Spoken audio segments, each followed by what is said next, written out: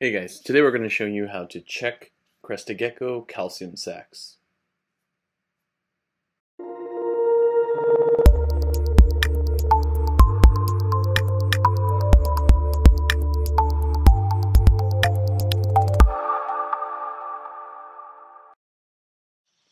What you're going to want to do is grab your gecko softly, just make sure you're not rough with him, and hold him by the chest, just so that they are nice and calm and you're able to restrict them without hurting them.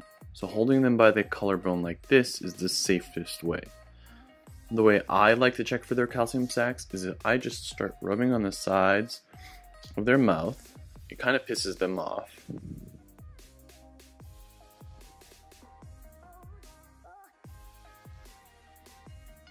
Tap, tap, tap, tap, tap, tap, tap. You need to readjust.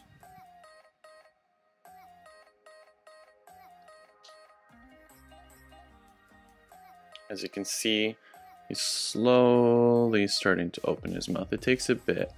Just gotta go in this general vicinity right here. Rub around. And see how he just snapped at me? He's going to get angry and just gape at me.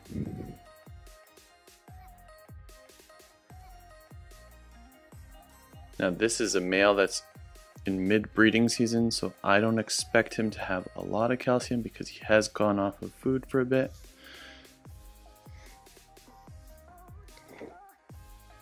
Come on.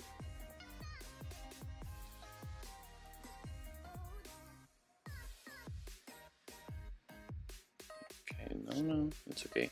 If they struggle, just allow him to move around. You don't want him to get too stressed out and lose his tail.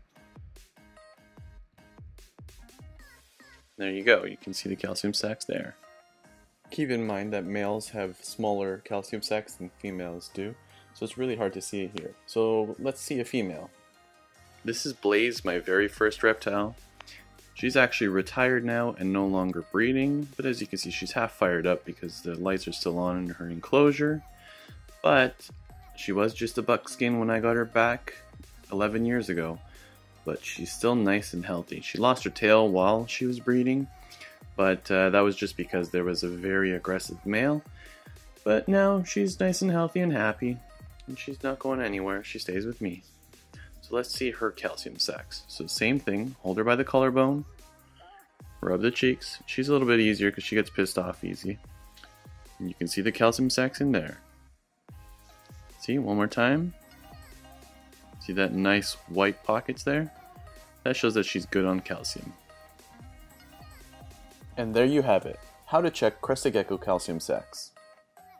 You shouldn't have to check calcium sacs often, so maybe once per breeding season, probably right at the beginning is all you really need to do this for.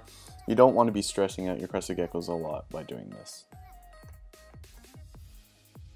Thanks for watching. If you like this video, drop a like down below and comment if you have any questions. Be sure to subscribe for future content. Thanks!